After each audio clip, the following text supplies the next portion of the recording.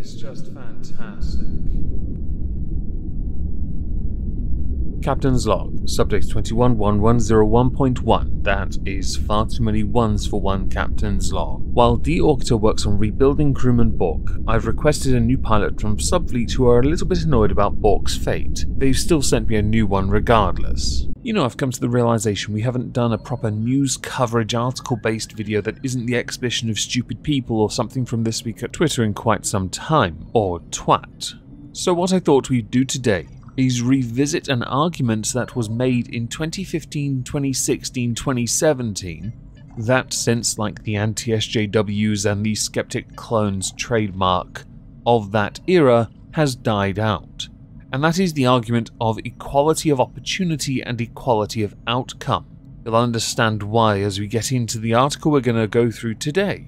So for this story we're going to go to North Carolina, to a gentleman called David Duval. David Duval worked for Novant Health, which is a healthcare provider with more than 15 hospitals and about 350 physician practices, which offers medical treatment in the state of North Carolina. According to Google, it markets itself as a non-profit organization. I'm going to hard X to doubt that. From the year 2013 till 2018, David Duval worked there as a senior vice president of marketing and communications, where upon almost reaching his 5-year anniversary with the company, he was, well, removed from his post, which is quite coincidental because had he reached the 5-year mark, he would have been eligible for a rather sizable severance package. Turns out if you're there for a certain amount of time, that exponentially increases to protect you and show faith from the company you work for. Then again, you've been removed before the 5 years. Seems coincidental, which I'm sure David Duval himself thought the case because he then sought legal action against them, Novant Health that is, because he believed that he was unfairly dismissed from his high-paid position. In his lawsuit, he claimed to be terminated without cause as part of a campaign to promote diversity in its management ranks, along with it being discrimination in violation of Title VII of the Civil Rights Act.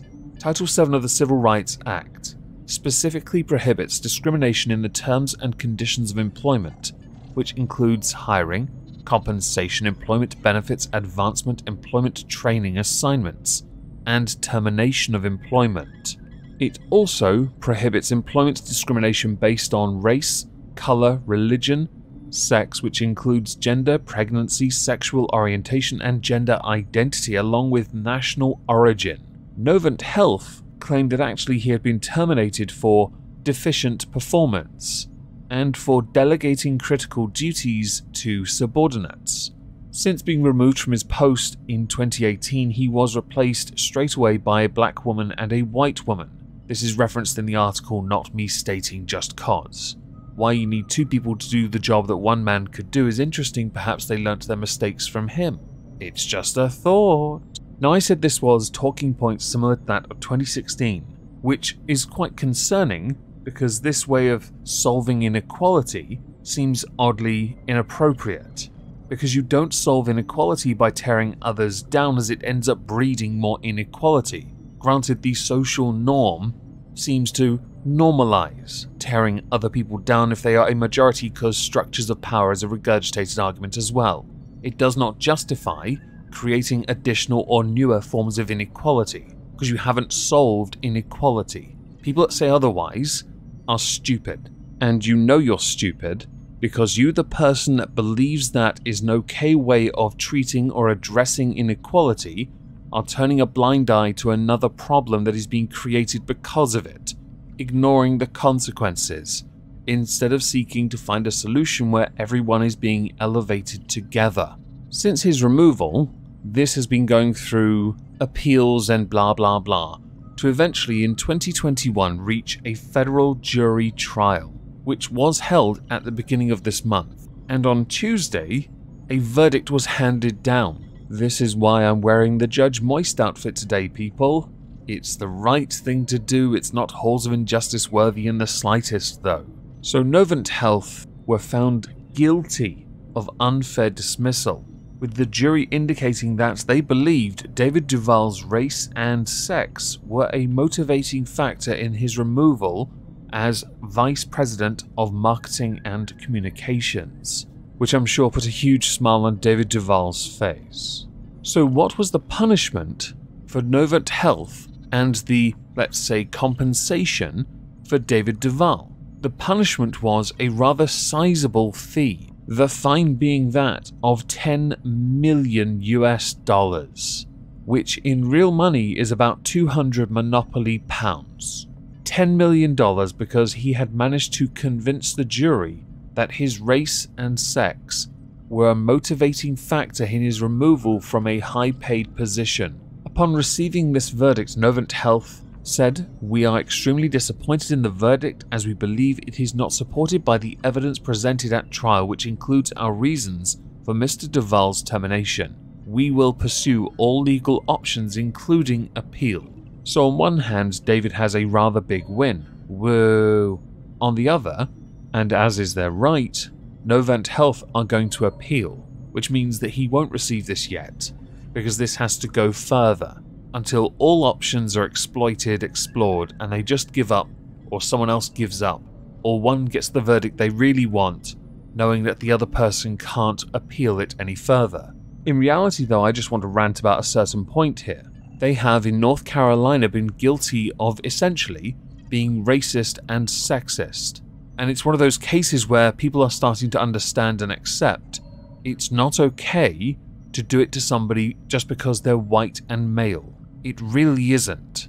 And I will stand by my position that if you think the only way to elevate somebody else of another race, or gender identity, blah blah, all the other factors in the world, is to tear someone else down to their level, and then put someone in their place, cause you are not solving the problem.